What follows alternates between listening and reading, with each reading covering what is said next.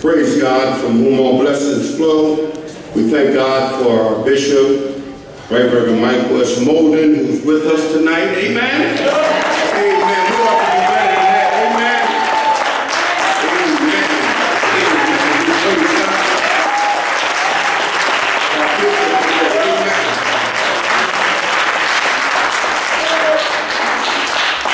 Amen. His lovely wife, Evangelist Zachary.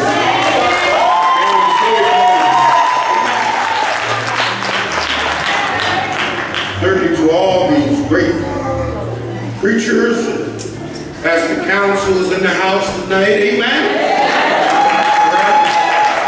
I see Mrs. Clegg, but I don't see Mr. Clegg. He's somewhere in here, amen. Amen. We thank God for all the ministers. In the book of discipline, page 100, we read these words. What makes an exhorter? The making of an exhorter is the inward desire and drive to teach and preach the word of God. How is one made an exhorter? After serving 1 year as a pastor's helper, i.e., following instruction from the pastor, growing in the grace and knowledge of the gospel ministry, conducting oneself in a Christian manner at all times, improving oneself to be a worthy person, a trial sermon may be arranged by the pastor and stewards. And if the sermon and character of the person meets the approval of the pastor and stewards, a date will be set for the ceremony, the making of an exhorter, according to the book of discipline. Zachary, Brother Zachary, has been in Newark. He grew up in the Union Church all his life, but he's been in Newark with us here at Trinity and with me for about 1.5 years. And I've done everything I could to dissuade him from preaching. Amen. We've talked. He said, I even said, Zachary, if you wait till after conference, you get a little time, you won't have to sit in the meetings and all of that. And he said, no, I have to go forward. Zachary is a leader. Everywhere he goes, there's a whole group of young men that follows him. Amen. He has insight. He came out fighting when he was born. He's been fighting ever since. I'm glad that he has decided, well, God decided, and he has accepted call to preach the gospel. It's bittersweet because those of us who preach know the road that has to be traveled, but we also know that if God be for you, who could be against you? So we know that today, if Dr. Scott is smiling down from glory, amen, amen. And that's what we read in Hebrews. Wherefore, seeing we're compassed with such a great cloud of witnesses, let us lay aside the weight and sin that does so easily beset us, and let us run with patience the race that's set before us, looking unto Jesus, the author and finisher of our faith. This is Zachary Taylor Scott, my son, God's son, and today I turn him over to Jesus Christ. God bless you.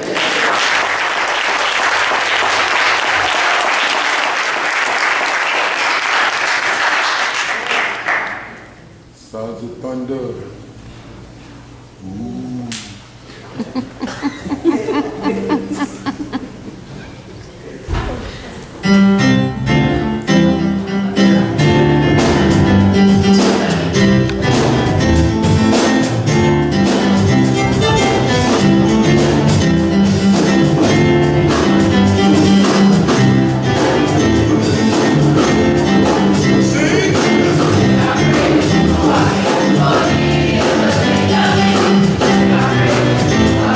Oh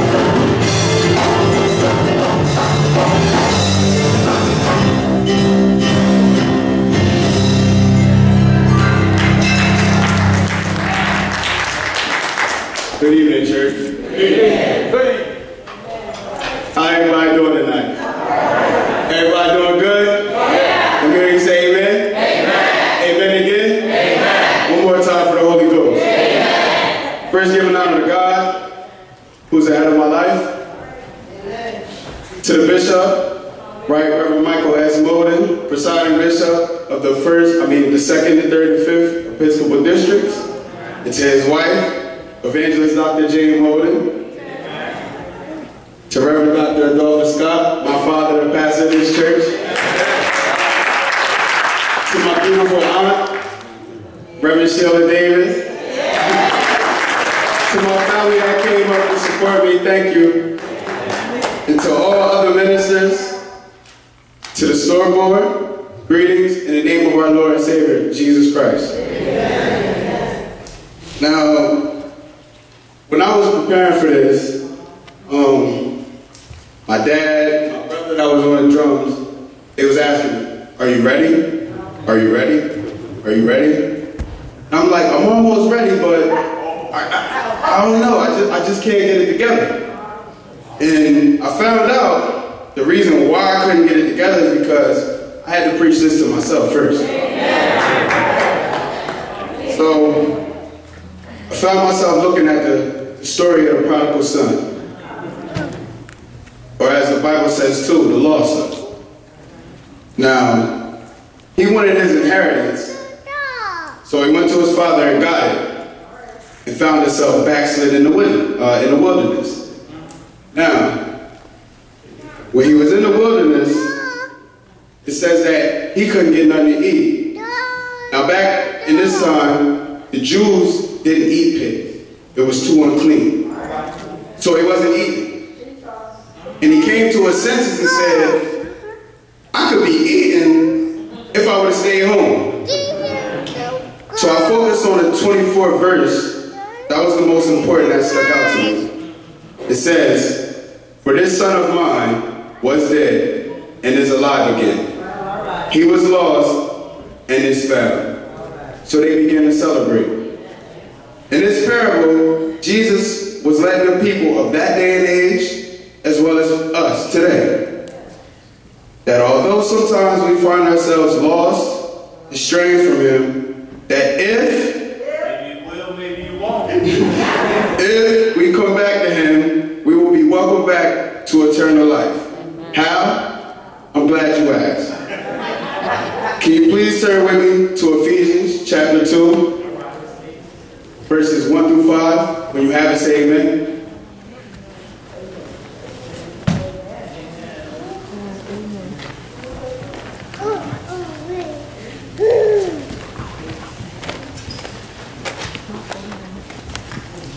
Amen. Still here a few pages. Amen. Chapter 2, 1 through 5.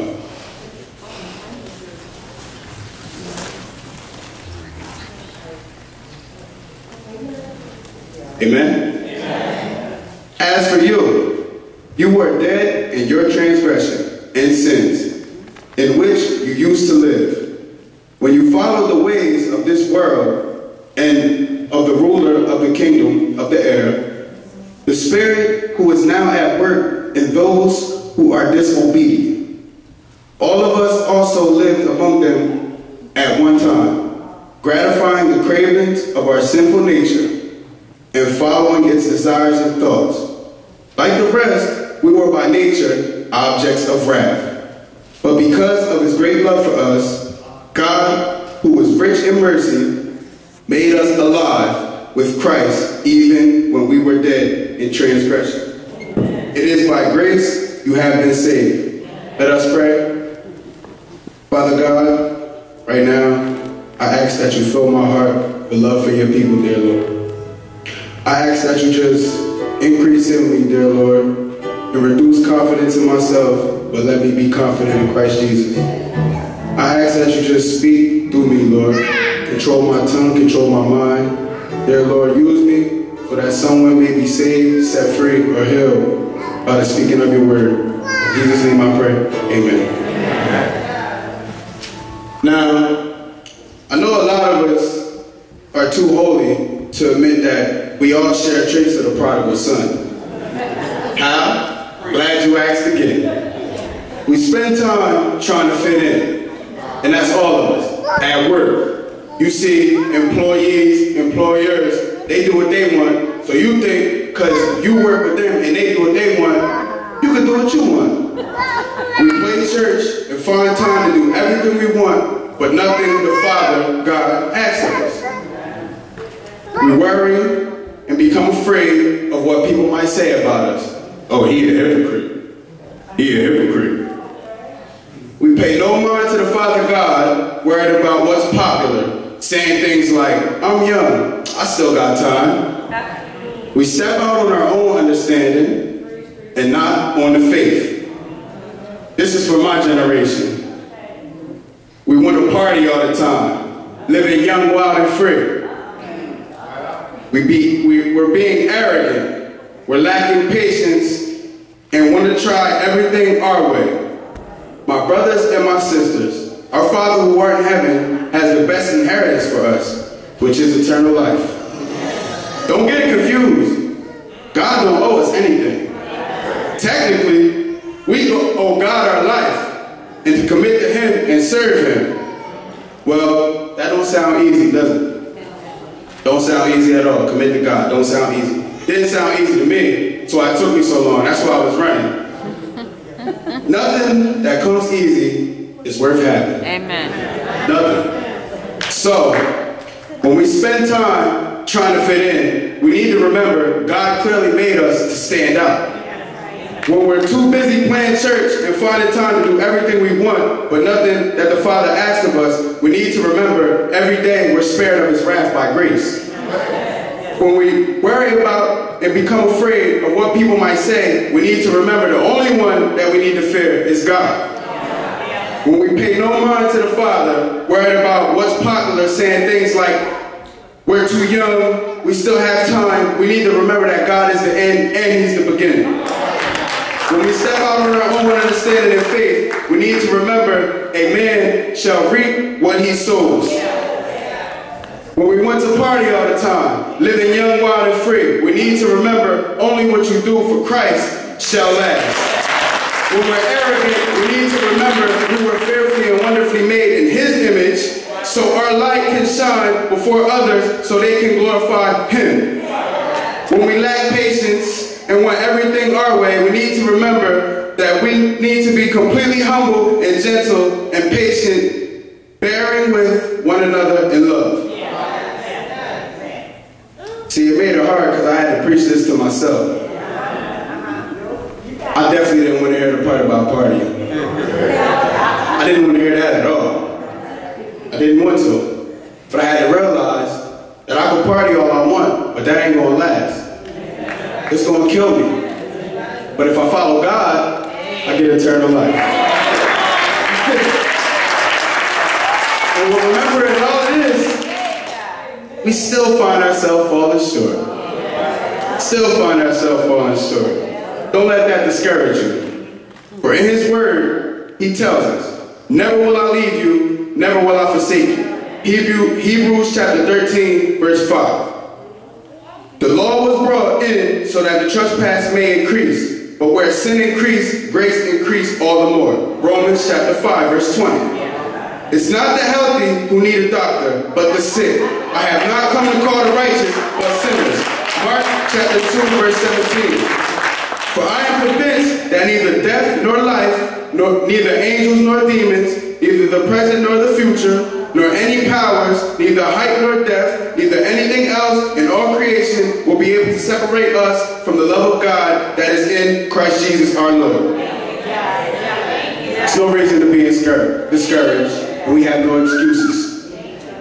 My brothers and my sisters, if you feel like the prodigal son today, if you feel like you strayed away from home, the Father has welcomed you back with open arms. The world has nothing to offer us. What seems for now won't last. For the wages of sin is death, but the gift of God is eternal life in Christ Jesus our Lord. God bless you and may heaven smile upon you.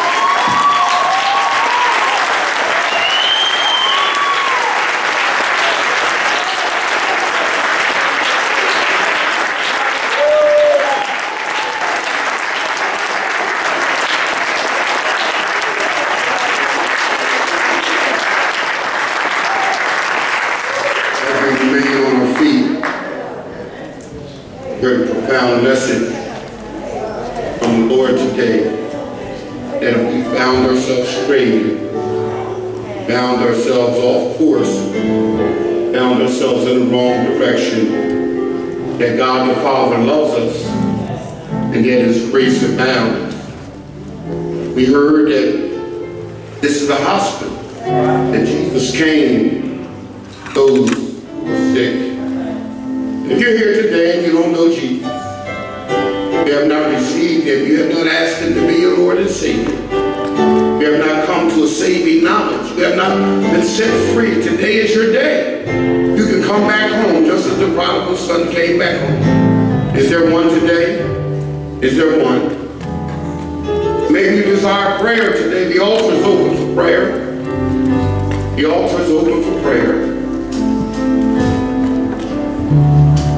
I'm going to ask my good friend, Reverend Robert Clegg, to come at this time and pray for us. Amen? Amen.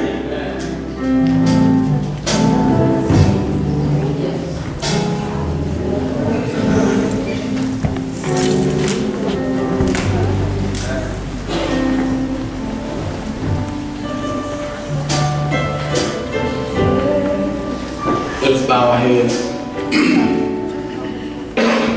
Dear Heavenly Father, precious and mighty God, we come again, oh Lord, to say thank you. Thank you for your grace and for your mercy. Thank you for life, health, and strength. And then we thank you for the calling that you put on this heart. And thank you for using it to your glory tonight. Dear Heavenly Father, we come praying in the name of Jesus, because we understand that there's power in the name of Jesus. There's healing in the name of Jesus. There's forgiveness in the name of Jesus. So, Lord, we come, Lord, in that name, because it's only by that name that we can be saved. So, Lord, we just come, dear Heavenly Father, believing tonight that whatever's in our heart, or the desires of our heart, you've already fixed it, dear Heavenly Father. We're praying for those who are around this altar, Lord. You know exactly what we're going through. You know exactly what each and every individual, what's going on in their lives, oh Lord. You know what hurts us. You know what frustrates us. You know what it takes our peace away, dear Heavenly Father. And Lord, but we understand, oh Lord, that while we're going through these things, all things are working together for the good of them that love you, called according to your purpose. So right now, dear Heavenly Father, no matter what's going on, no matter how dark it is, we know you're the light of the world. We understand no matter how dry it gets, you are the living water. So Lord, we come to you tonight, oh Lord, believing, oh Lord, and understanding, oh Lord, that while we're trying to figure it out, you've already worked it out. So build our faith, oh Lord. Build our faith. Build our trust. That no matter what's going on, we still believe that you love us so much that you would not put more on us than what we can bear, because you care for us, oh Lord. So right now, dear Heavenly Father, renew our joy, renew our peace, renew our love, oh Lord, in the name of Jesus, oh Lord. That when we get off our knees, oh Lord, when we go out tonight, Lord, when we are home by ourselves, oh Lord, we know that you'll never leave us nor forsake us, oh Lord. So right now, Lord, we count it victory, Lord. No matter what devil try to come against us, no matter what the demons try to do, we got victory in the name of Jesus. So right now, Lord, we don't have to wait till the battle is over. We can shout right now, Lord. So right now, dear Heavenly Father, we're going to say glory to your name. Right now, Lord, we're going to shout hallelujah to your name. Because we understand that when the praises go up, the blessings come down. So right now, Lord, we believe, oh Lord, that you're by our side. We believe, oh Lord, you've already worked it out. We believe, oh Lord, that you'll take the burdens off our shoulders. So right now, Lord, we're going to make the devil mad, oh Lord. We're not going to stay sad, oh Lord, but we're going to open our mouth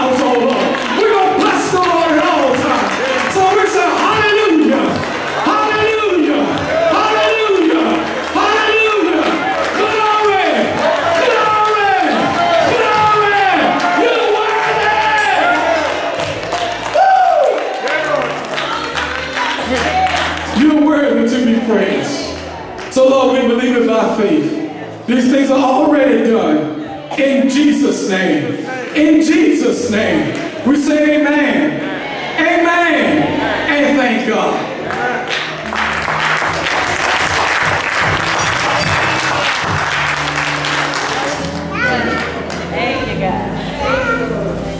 Time as John gives us a couple of selections, I'm going to ask the steward board meet with me.